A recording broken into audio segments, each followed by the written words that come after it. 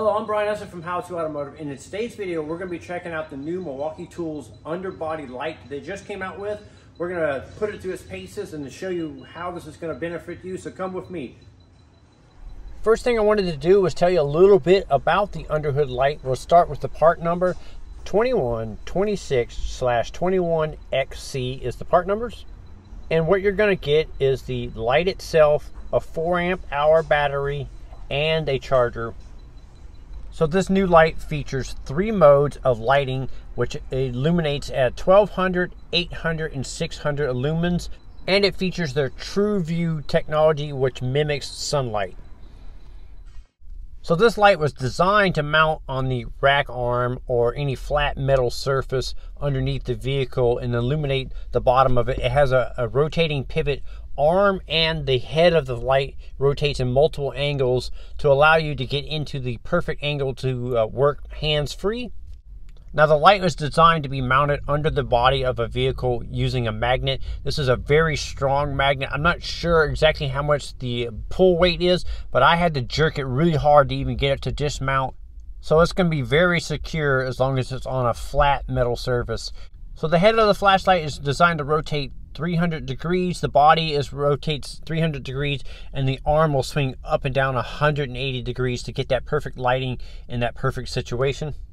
So if you're going to unbolt the transmission, you know how hard it is to get light to the top of the bell housing when you're trying to get to those fasteners. This did a pretty good job of getting that light right up there where you can see it, and now your hand's free so you can remove that transmission.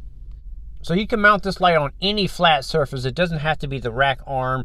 You can mount it on the suspension, the frame, anything like that, and then rotate the light into that perfect area. To operate it only has 2 buttons, a power button here, and also has an indicator of your battery life here, and then the mode switch where you can switch it from high, medium, and low. So when I was working with the light, I wanted to be as creative as I possibly can to use it as many ways as I possibly can to show you guys. So right here, I'm using it on the rack arm here to illuminate the drum brakes on this vehicle I'm working on here. So I can see everything I'm doing here. I'm lighting up the springs, the hold downs, the clips. Everything is being lit up perfectly, hands-free, so I'm able to work. And this really helped me out, especially since it was a rainy day out and it was cloudy, so there wasn't a whole lot of light in the shop. So this light is designed to be water, dust, and chemical resistant, so it's going to stand up to the test of time when you get it all dirty. Like you see here, I'm getting handprints on here. All you need to do is some mild soap and water, wipe it off, and it comes clean, just like any other of the Milwaukee tools that you may see out there. Another cool feature to the light is the boom arm is actually magnetic, so you can put parts, tools, or anything like that that you're taking off and stick them right here on the arm. So that makes it very convenient if you're doing something quick. You can throw your parts, tools, or fasteners right on the arm of the light.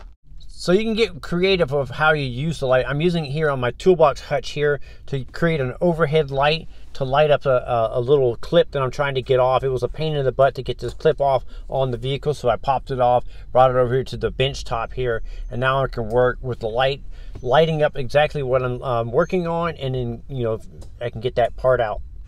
And because the light is so adjustable, I was able to angle that light perfectly to get right where I needed to put the light, making life pretty easy for me. So what I used to use was the Milwaukee rocket tower light here to light up the bottom of the vehicle, which did a pretty good job of lighting everything up, but it lacked the adjustability to really get into those nooks and crevices that you're working on. And since that light was on a stand, that meant that light was kind of in the way of working on the vehicle itself. So the tower light was kind of in the way of my body itself and working on it, and also it created shadows.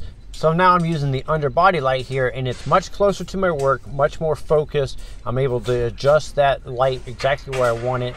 The body of the light itself is not in my way or interfering with my work in any way, so I'm able to work hands-free, and that made a big difference.